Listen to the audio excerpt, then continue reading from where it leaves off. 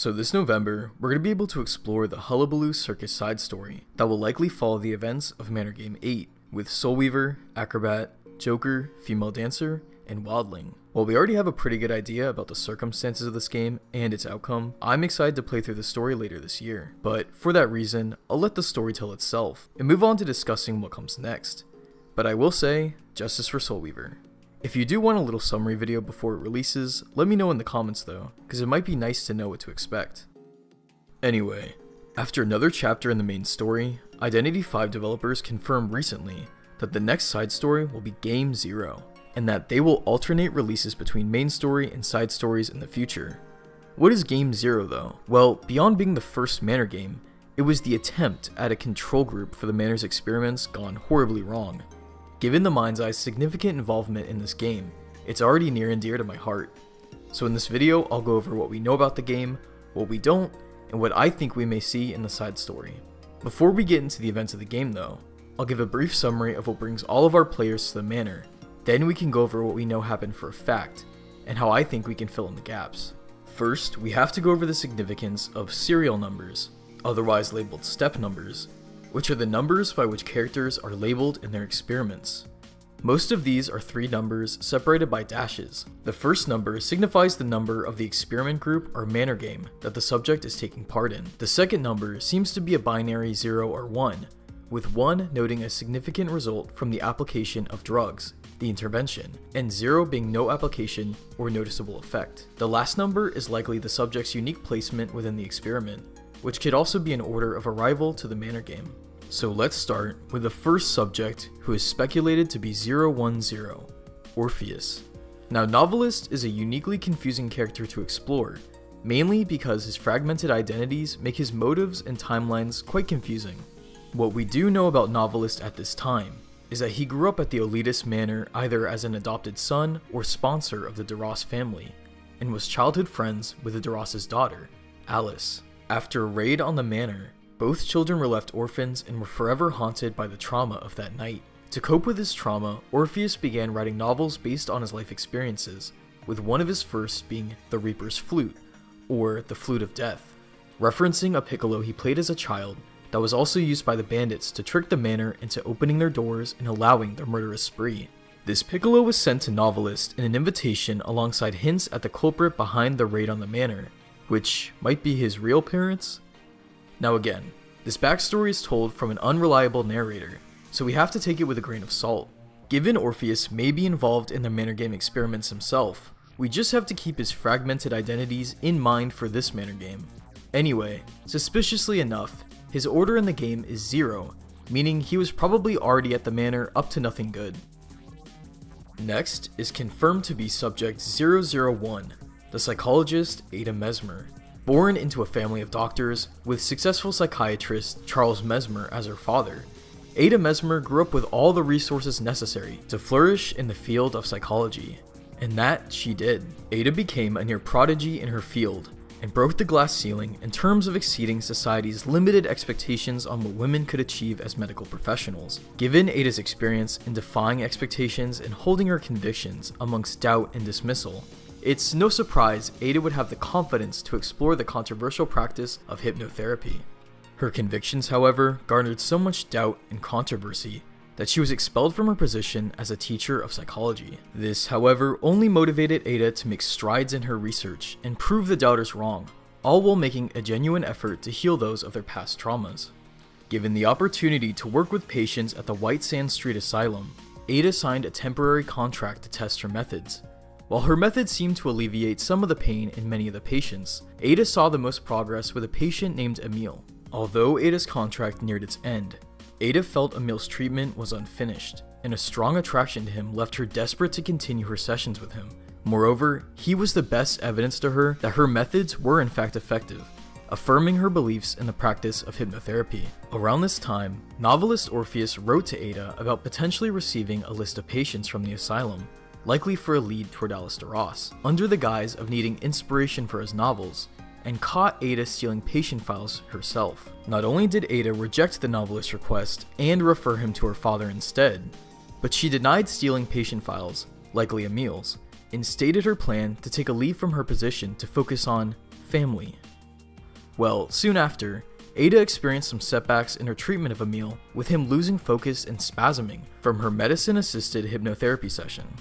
Emil's remorse of his condition, but gratitude toward Ada for their time together, brought Ada to realize that not only was he her true love, someone that believed in her efforts, but that she would exhaust all options for a chance at alleviating his pain. Ada then received an invitation to the manor with a promise that in return for the list, he would help Ada in further treating Emil and returning him to a state of autonomy. So, with the stolen files stowed away, Ada broke Emil out of the asylum, eventually landing at the manor to fulfill her side of the promise, and enter Emil into the experiment that would hopefully treat the symptoms of his past trauma. With that, we have confirmed subject 002, the patient Emil. Emil was born into an impoverished and heavily abusive household, and with 3 siblings, food and resources were scarce between them. One day, a curious Emil snuck into the dogfighting pit his father illegally racketeered. The spectators were sadistically amused by Emil's torture from the bloodthirsty hounds, tearing and clawing at him in the pit, leading to increased profits for his father. Emil's father, driven by these new profits, treated Emil like one of his hounds, locking him in a cage until he was forced into further rounds of dogfighting. While guards fortunately busted the illegal operation, Emil was left in an almost feral state and sent to the White Sand Street Asylum for treatment. What Emil experienced at this asylum was not much more humane though, shocked and prodded much like an animal. Although Emil forgot most of his past, he remembered only pain, and that the only way to survive in life was through obedience. It wasn't until Ada Mesmer's hypnotherapy sessions that Emil knew what it felt like to be treated as a human. Ada's treatment was twofold: hypnotherapy and empathy.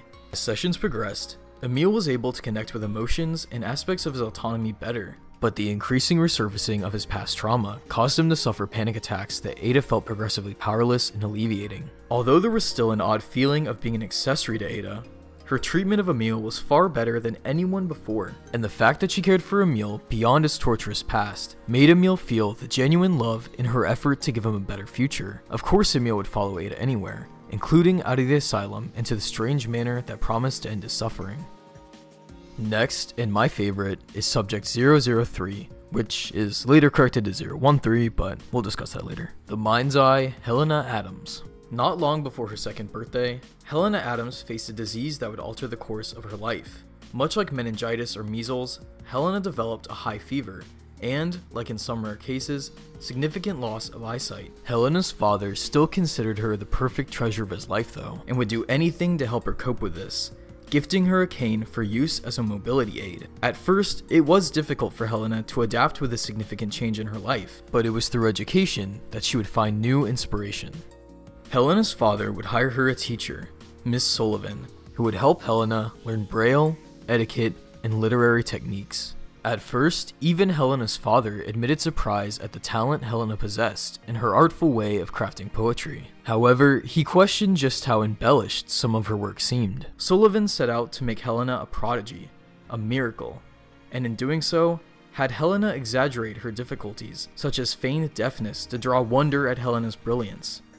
While Helena was thankful for Sullivan's guidance and instruction, she felt conflicted and lost as she wasn't expressing full authenticity in her work. In wanting to live an honest life, Helena states, "Do the words we speak and the paragraphs we write come from what we've heard, or do they come from our own thoughts and experiences?" Although it was Helena's dream to be a successful writer, she wondered if she would find success on her own, with works authentically expressing her own thoughts and feelings. An invitation to a conference at the elitist manor was, in Helena's view, an opportunity to do just that, test her literary prowess seemingly away from Sullivan's influence, and so she made off to the manor. And last, speculated to be subject 004, is sculptor Galatea Claude.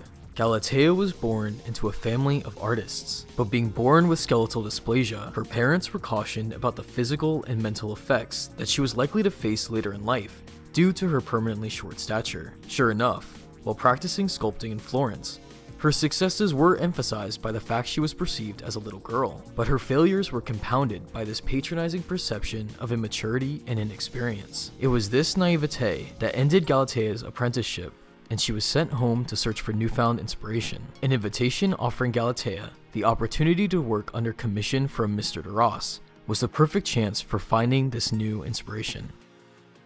Now Galatea is said to leave and return to the manor later on, and there's more of her backstory to be told, but for reasons I'll elaborate later in my speculation, I personally believe that this, the first invitation, was when Galatea participated in the control group, or Game 0, so I'll end the summary here and explain my thoughts on the timing later on. Now that we have our participants all in search of some sort of inspiration, let's discuss the facts of what happened in Game 0 as they're told directly from letters and deductions. Only after reviewing these facts will I begin my own speculation, which, of course, may deviate from what is revealed later on, because again, it's only my speculation. So what we know of Game 0 derives mostly from the Mind's Eye, Sculptor, and Psychologist birthday letters. First, we know that experimenters drugged 010, the Novelist, with unreasonable doses in the early phase of the game, then gave 003, the Mind's Eye, a more reasonable dosage. She seemed to be the new focus of the experiment, given she was, what experimenters thought, the perfect control, due to her capacities of self-awareness and maturity. They observed how early on, Helena showed excessive compassion and care towards 004, Galatea, as she perceived them both as lambs. In her 2021 letter, Helena writes, "Just like any story about adventures, things didn't go well in the beginning. That seminar wasn't even fair, which made me anxious. Until I met that child. We're so much alike. Both of us are trapped in a muse's cage, yet we're so much different. Despite that, I wanted nothing more. I could never be as candid as she is to myself." Helena also extended kindness to Novelist and considered him an ally. Helena was, however, wary of 001, the psychologist Ada Mesmer, as she seemed too mysterious and arrogant. This attitude is reflected in Ada's 2023 secret letter, writing, "Dear Mr. Novelist, I demand that the experiment be terminated immediately. Although I agreed to let Emil assist you, his safety cannot be guaranteed now that his identity has been exposed. I do not see any of the security personnel you promised, and I repeatedly hinted at our cooperation to you today, yet you seem to have no intention of discussing it with me. It would seem your reputation alone cannot guarantee our safety, so I'd rather give up the payment and leave with Emil. Please reply to this as soon as possible. We shall be leaving in the evening tomorrow if we don't hear from you." Otherwise, according to experimenters, Helena's excessive compassion affected her otherwise sane mind and led her to making incorrect judgments in extreme situations. One extreme situation seems to be explored in Galatea's 2022 letter, where Helena writes, "Dear Galatea, how are you? You locked yourself in after returning to your room early in the morning. You refused to say anything, and all we could hear was incessant yet faint banging. Please talk to me. I'm very worried about you. You must be frightened. No one expected it to go the way it did, but Mr. Orpheus did it to protect himself and us. Just like how you immediately pushed me aside when we were attacked. Don't be afraid, Galatea. I'll never leave your side. I will protect you, and we'll leave this place together. Please be sure to call me if you've calmed down or need anything. One last thing. When we returned last night, we discovered that his corpse was gone, but Mr. Orpheus denied ever cleaning it up. I have a bad feeling. Anyway, please be careful when you're alone." This situation is mirrored in Helena's 2022 letter. "When he picked up the hunting rifle, I uncovered the truth of fear. When you found the whistle, I touched the mask of goodwill. When I entered the study, I knew the truth of human nature." Nearing the end of the game, Helena writes a summary of her experience in her 2021 letter. "Perhaps this will be the last entry of my records. While I never found my answers about creation here, my experiences will serve as an infinite source of inspiration going forward. Just like any story about adventures, things didn't go well in the beginning. That seminar wasn't even fair, which made me anxious, until I met that child. We're so much alike. Both of us are trapped in a muse's cage, yet we're so much different. Despite that, I wanted nothing more. I could never be as candid as she is to myself. She reshaped me, just like Sullivan did back then. They showed me the light at the end of a misty journey. And as a winner who's crossed the finish line, I'll leave this place tomorrow with my reward and continue with my pursuit. I'll no longer be lost this time around."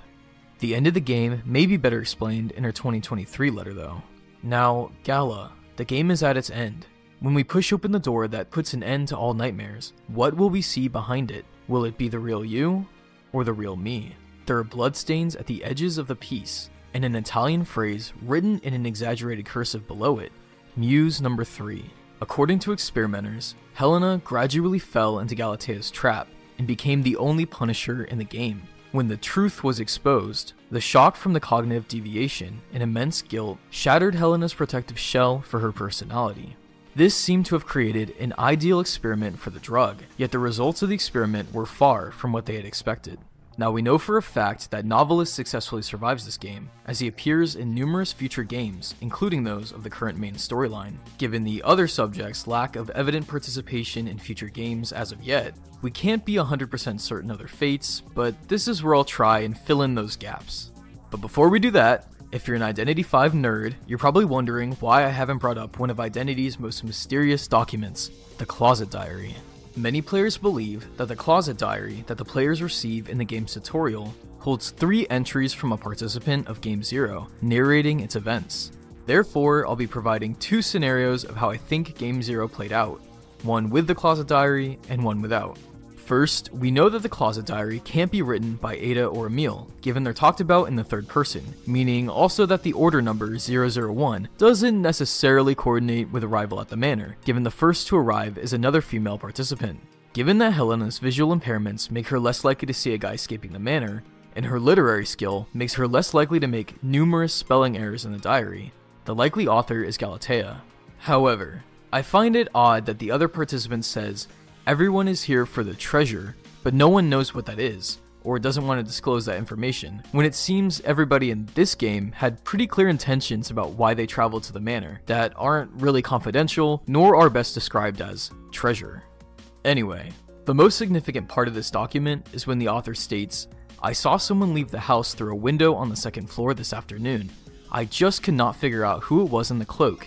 That, however, is not my concern." And on the next day, a short note instructed us to gather in the dining room before breakfast and notified us that tragedy had struck that young couple. The boyfriend had died. The reason that was given for the elimination was an infraction of the rules. Maybe it had something to do with the man in the cloak? That poor girl was crushed and couldn't stop crying. Perhaps it is times like this that increases the sense of hopelessness. This sense of despair spread amongst us, snatching our voices from us. But in that silence, I sense that somebody isn't all that distraught. So the main reason people think that this Closet Diary belongs to a Game 0 participant is because of the young couple, and Ada and Emil are really the only young couple Identity has confirmed so far. The main reason people think this can't be Game 0 is because in the game, when a participant is killed by Orpheus' shotgun, Helena states, "We discovered that his corpse was gone."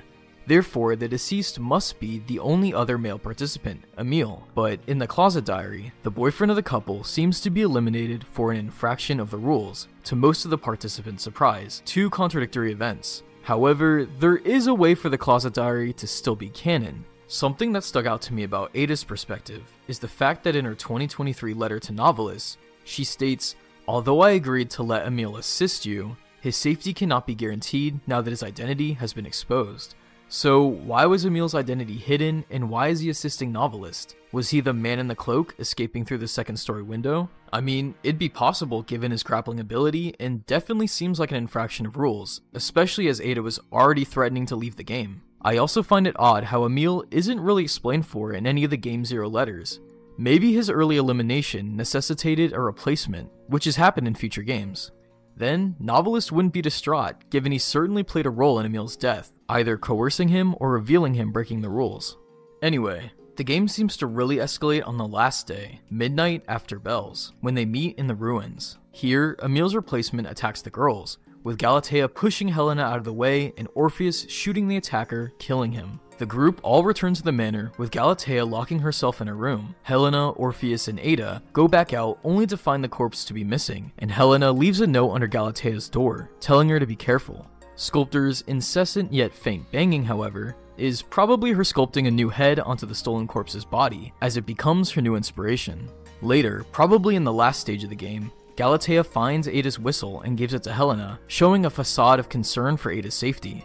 In reality, Galatea likely killed Ada and added her to the corpse sculpture collection in the study. When Helena discovers the sculptures, she snaps, realizing Galatea's betrayal, and goes to confront her. While the drugs succeed in causing Helena to seek revenge against Galatea, the fact that she never loses her anchor between good and evil, she's resistant to the drugs overall, and fails in punishing the sculptor. The experimenters reason that this is probably due to the instability and insufficiency of the medicine, or Helena's just too good-natured. Instead, Galatea likely turns the mind's eye Helena Adams into her most inspired sculpture so far, Muse number 3. The slightly raised arm and frail body form a peculiar silhouette, one akin to the unfinished sculpture at the end of the corridor.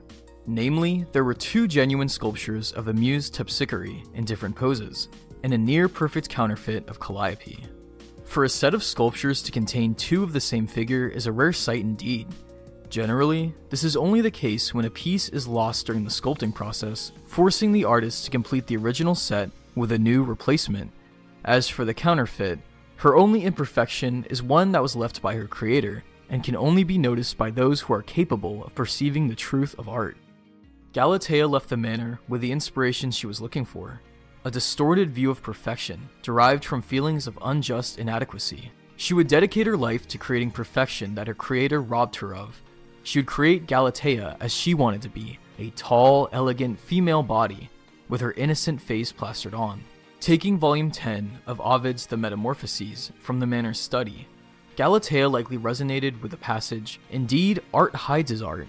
He marvels and passions, for this bodily image consumes his heart. Often he runs his hands over the work, tempted as to whether it is flesh or ivory, not admitting it to be ivory." Eventually, Galatea's father caught her conversing with the sculpture once again. Her furious father picked up the sculpture and threw it off the terrace. Galatea jumped after her creation without hesitation, the cause of her hemiplegia. She was then sent to the White Sand Street Asylum, where she would make a sculpture from the corpse of her female caretaker, the technique she learned from her time at the manor. Later, she would befriend another patient, a cheerleader, and would return once more to the manor games. Novelist too survived his time in the manor, but remained participating in numerous manor games, up until the present Ashes of Memory story, his identity being further fragmented and memories shattered after each game.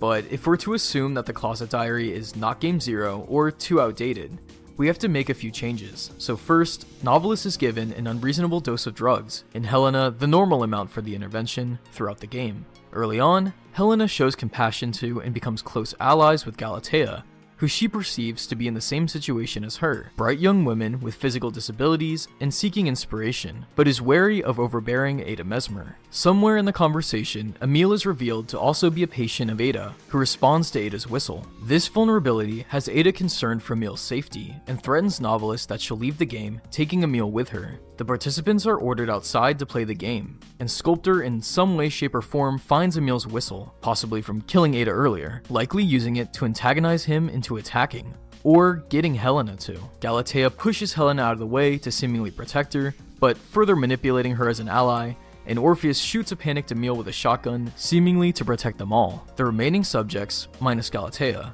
return to find Emil's body, only for it to be missing, and Helena leaves a note under Galatea's door, telling her to be careful, given Emil's corpse is missing, only for Sculptor's incessant yet faint banging being her sculpting a new head onto Emil's body, as she does with her muses. Much like in the other story, Helena eventually discovers Galatea's betrayal and snaps, trying to avenge the victims. Now, I do find it kind of strange that Helena is mentioned as the only Punisher in the game, when Orpheus is known to kill someone, and Galatea likely did too. Therefore, the role of Punisher must also be correlated with the effects of drugs or the objective of their game. Does this mean Mind's Eye's Hunter swap confirmed? Not necessarily. Usually hunters are the perceptions of survivors from others who are drugged, but so is Novelist in this game. For example, this could also be where Galatea's hunter form derives. Maybe her accident and institutionalization was before this game too, but I still find it odd she's not a Punisher then. Anyway, Helena may still see a hunter form regardless, given she is said to confront Galatea, albeit likely unsuccessfully. Overall, given Ada, Emil, and Helena don't appear nor are hinted to appear in any future manor game or future setting, it's likely that Novelist and Sculptor really are the only survivors of Game 0. I wish that Helena's talk of crossing the finish line meant she escaped and lived happily ever after, but I can't shake that she confronted Sculptor and became Muse number 3. As more birthday letters release and the story date nears, I'm sure we'll have a much clearer picture about the events of this wild, failed control group, and it's definitely my most anticipated manor game so far. Let me know what you think about Game 0, or what manor game you hope we can explore later in the future. Also, if there's a manor game you want me to cover, let me know in the comments. Anyway, thanks for watching, and happy hunting.